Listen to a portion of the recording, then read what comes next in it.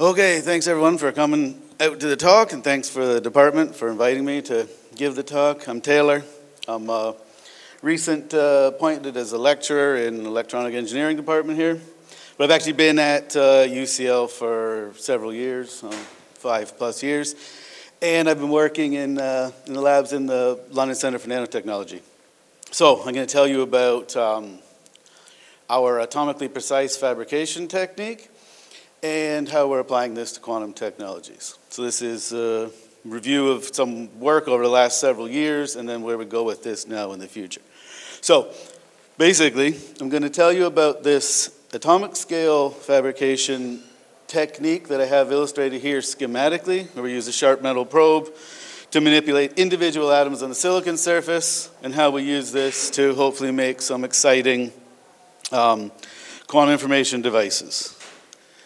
Okay, so my side of all this is the fabrication. So I developed the fabrication. I'm a surface scientist by training. So this talk really we could summarize it as a story of the ultimate miniaturization of the transistor. So here we have Moore's law, everyone's be familiar with, I'm sure. And here we just have the examples of even pre-Moore's law, the very first monolithic integrated circuit with 4 JFETs and the whole crystal's about 5 millimeters across. Then whatever this is, 55 years later, we have the 14 nanometer node for the Intel FinFET.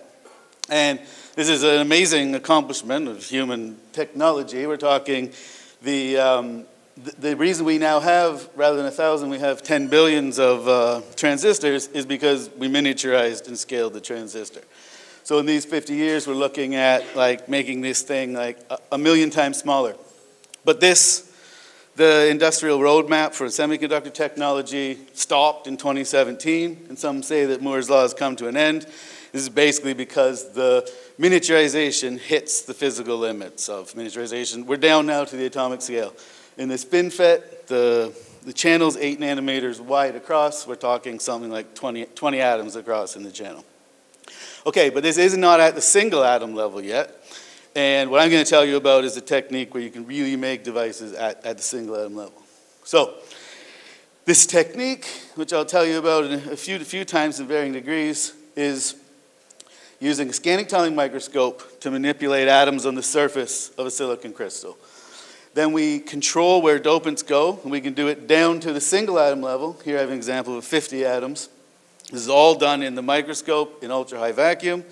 And then we pull it out, and we use standard microfabrication techniques to contact this thing.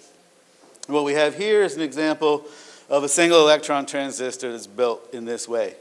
And here we've got the active area in this single electron transistor is 10 by 10 nanometers, but 1 atom thick. And this can actually be taken all the way down to a single atom as the active element in your transistor.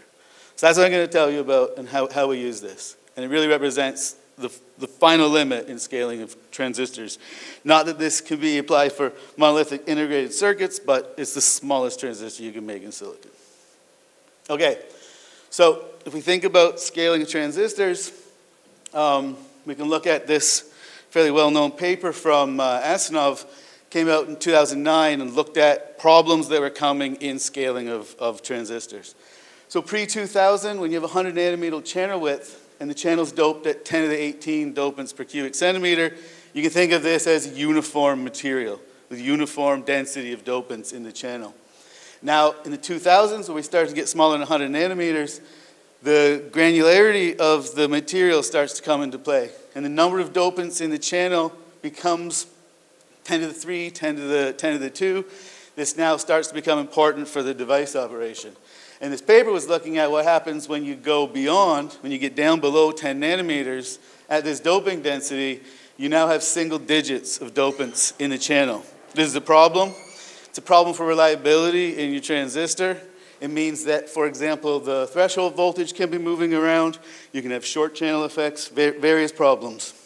So this paper was exploring what we could do about this.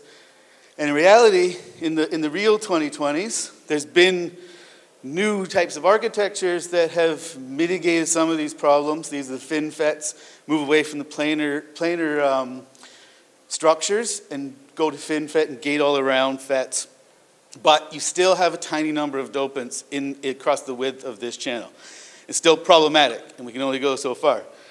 But this doesn't have to be just a problem, right? We're getting down to the level where we've got individual dopants in the channel, and we can exploit this. So it's just a quick preview.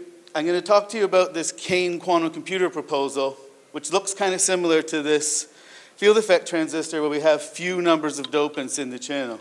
And we're going to exploit using individual dopants in our transistor, essentially.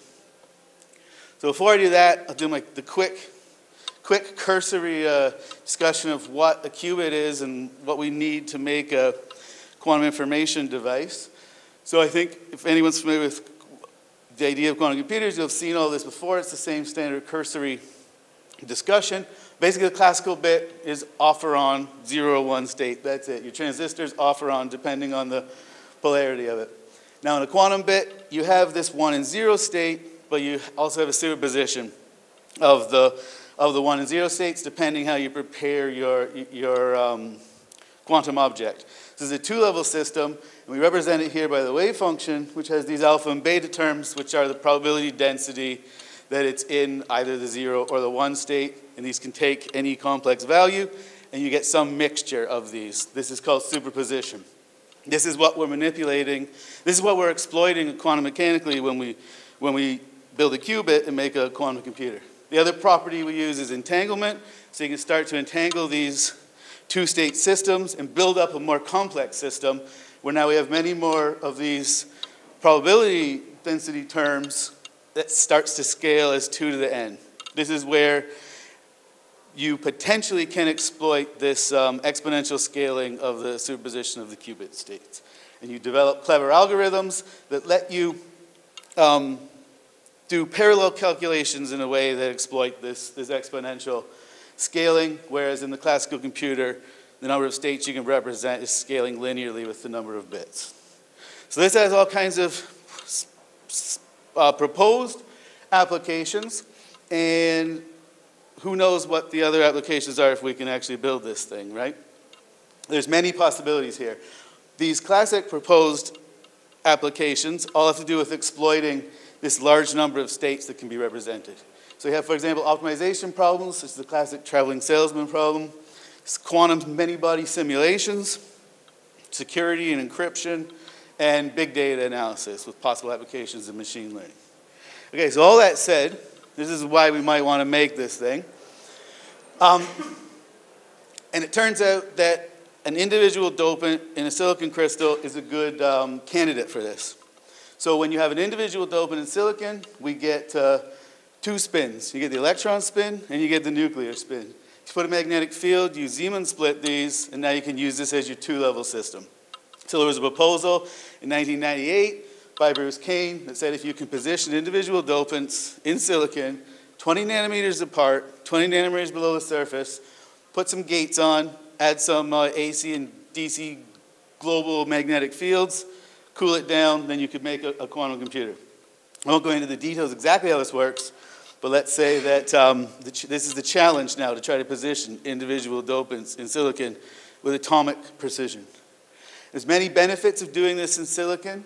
The silicon environment, silicon-28 has no nuclear spin, meaning it's a magnetically clean environment, and we can isotopically purify silicon. So it's a very quiet environment. This caches out in long coherence times for your qubits. And that means that the initial and final states are correlated over these lengths of time. And these are quite long for dopants in silicon. Here's just the state of the art developing this. So let me just move along quickly to get to there's various proposals where if you can position individual dopants in silicon, you can build a quantum computer. And they're using different, either nuclear or the electron spin, and different ways of entangling these qubits, either exchange coupled or dipole coupled. And as we get to more sophisticated ones, or different ones, we relax the requirement of exactly how well we need to position these dopants. But even when you do that, you still need to know where they are. So if we can fabricate with atomic precision, we can know where they are, and we can we can potentially build some of these different schemes for a quantum computer. A simpler version of things, much fewer, we're talking 10 to the 6 in these quantum computer schemes, with few dopant atoms, we can build what are known as analog quantum simulators. And these are where we model systems that we're interested in by building them out of dopants in silicon. Now we're looking at many-body quantum systems. And we can do this with few numbers, tens of atoms, and we can start to explore interesting condensed matter physics problems that we couldn't do before. So how are we going to do this? We use the scanning tunneling microscope. Basically, we reach out and touch the atoms with our finger. Our finger's a metal probe. This was developed in 1980 at IBM Zurich and exploits quantum tunneling. Basically, the electron, quantum mechanically, can be on the other side of a potential barrier. It can go from the sample into the tip, and it decays exponentially. This means that you can measure the position of atoms by measuring where their electrons are with below atomic precision. Here's the first paper. Here's where they imaged the first image ever of real space atoms on the surface of a piece of silicon. That's a cardboard cutout set on a lawn with a photo taken, but this is basically a milestone and a key enabling step in developing nanotechnology. Here's a more modern version where each individual dot is an atom on a silicon surface. Okay, there's some details of how this works. Tip, sample. Here's a nice, clean, perfect silicon surface. And it all goes in a stainless steel chamber at ultra-high vacuum. I'm going to have to move along quickly because I think I'm... Okay. So here's how we do the work. Put the tip next to the sample, raster it, measure where the electrons are using quantum tunneling. So in the early days, they realized you couldn't not only just measure it, but you could also manipulate the surface. Here's some famous examples. This is a number of xenon atoms on a nickel surface to spell out IBM from 90. Here they build a famous quantum corral where we can see the electronic wave functions trapped in a ring of individually positioned iron atoms on the copper surface. This is done one by one by either pushing or picking up the atoms and putting them into position. Here's the steps along the way to building this quantum corral. It's tedious, and it's all done at low temperature in ultra-high vacuum, and it's a very susceptible system. Now, if you're really patient, you can move them around over and over again and make a cute little movie out of atoms. The Boy and His Atom that came out in, I don't know the year, I think it's about 5 years old now. But these are all just toy systems in the lab demonstrating that you can move it around. More recently, there's more sophisticated build a memory. Here's a rewrite atomic kilobyte on a surface of copper, written in individual atom vacancies. Binary, here they spell out the word Feynman. But even this is at 77K and only exists in ultra-high vacuum. So if we want to fabricate in silicon, we need something that works at room temperature. It's the same surface I showed you before, silicon, pristine, atomically clean surface, but it's covered in hydrogen. If I look closer, these bright spots are missing hydrogen atoms. This is where the surface is reactive. Everywhere else, it's unreactive. You can use the STM tip to pattern this with atomic precision. Here we remove single hydrogen atoms. Here we draw a perfect block. Each of these rows is a row of dimers of atoms. And we can turn up the current and we can do larger scale. But it's still quite slow. Okay, so now we put this together, and here's the technique to do the patterning. Start with atomically clean silicon, put a layer of hydrogen on the surface, use your tip to remove the hydrogen. Now we expose it to a particular precursor, phosphine, which absorbs, dissociates, and then your atom incorporates into the top layer. Now you carefully overgrow this with epitaxial silicon, and your silicon's trapped, your perfect atomic scale pattern's trapped in your silicon. You can take it out of the UHV, and it will be stable forever, basically. So here we just show the steps. Here we draw the dot, and we dope it with phosphorus. This can be phosphorus. We've recently developed this to do with arsenic as well, so you can start mixing the species. And there's ongoing work to add new materials to this. So here's a device that we've made recently in our lab using phosphorus and silicon. This is a multi-single electron transistor, all in parallel. We vary the size of the dots, we vary the gaps, and these are our Coulomb diamonds, where we get We have Coulomb blockade of transport between the source and the drain through the dot. And we raise the level of these quantized states in the dot by applying a bias on the in-plane gate, and we get either tunneling through the available states or we get it blocked. And it goes from on to off to on to off. And as we move up the source drain bias, we can explore excited states in the dot and leads around it. Okay, so now we follow this so we're following the work of University of New South Wales where they developed this. And they've not only done a single electron transistor, they've done it with a single atom in the center. They make a single atom wide wire, they make a 2-plane device, and they make actually a 2-qubit quantum gate using silicon. This is all the ingredients you need to make this surface code error-corrected solid-state quantum computer. How many minutes left? Let's just get to the good. Here's the good bit, the punchline. So it turns out there's a problem in phosphorus. If you want to put a single phosphorus atom, you need a certain size hole in the resist, which is what these represent. But you only get a single phosphorus atom 70% of the time. This is no good if you want to actually scale up to millions of qubits. The answer to this is arsenic. Arsenic has different surface chemistry, the precursor, arsine does. And this is a demonstration where we clean out holes, adsorb the precursor molecule, and we get a perfect 2x2 single atom lattice. This is the first example of a perfect 2x2 lattice done in silicon ever. This is the most precise fabrication done in silicon, which we did in our lab over in the LCN. So this works because the chemistry is different for arsine. Here's some of the data that shows how this works. What we found is that if you make a 4 silicon lattice site in the resist, you always absorb a single moiety of arsine, which is the precursor. And every single time you heat it up to incorporate, you get 1 arsenic atom. And this can be pushed up to 100% yield.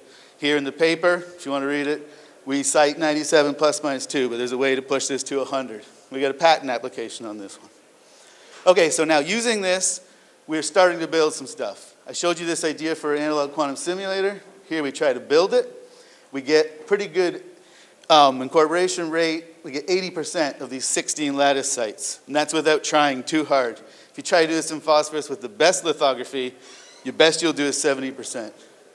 Okay, and now because we can put individual atoms wherever we want them, we now are, and they're indistinguishable, we have a scheme, we'll leave this as like a teaser, we have a scheme to do entangling using measurement-based entanglement, which relies on the indistinguishability of these qubits when you measure them. Okay, sorry if I went over. Here's everybody that was involved. Upshot is we can do single atom fabrication.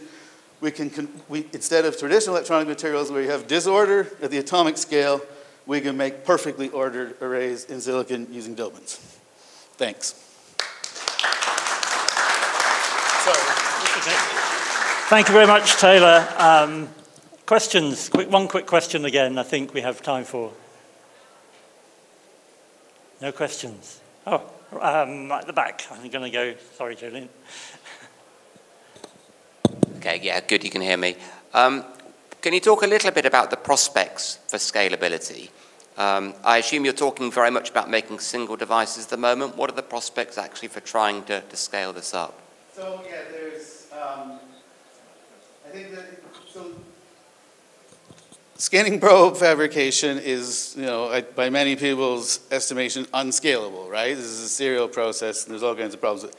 I think a standard answer you would get is parallel probes, and maybe you know this Millipede project at IBM. This has been tried, and with some good success in the past. We have many probes operating in parallel, but I think there's other ways beyond that approach, and I'll just say there's a possibility to harness nature's organization on its own that might allow us to do some scalability. We have ideas how to reduce the amount of atomic scale fabrication you need to do. And if instead we just need to know where the atoms are, still use the atomic resolution of the microscope, then maybe there's some hope here to do some scaling. Sorry if it's a bit vague, but this is some of the ideas we've got. Thank you.